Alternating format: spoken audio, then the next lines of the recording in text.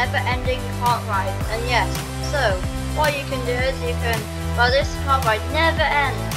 So what I'm going to do is I'm going to show you what you'll see along here. And all you can see is nothing. It's just an endless kart ride. So I'm going to tell you something.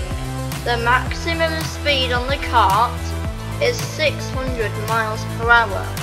And you can have kart skins, that's right. I'm going to equip the noob kart, yes. And this is probably the best one, Roblox. So, well, yes, you can you need the game pass to be able to go infinite speed. Well, this is what the game passes will be.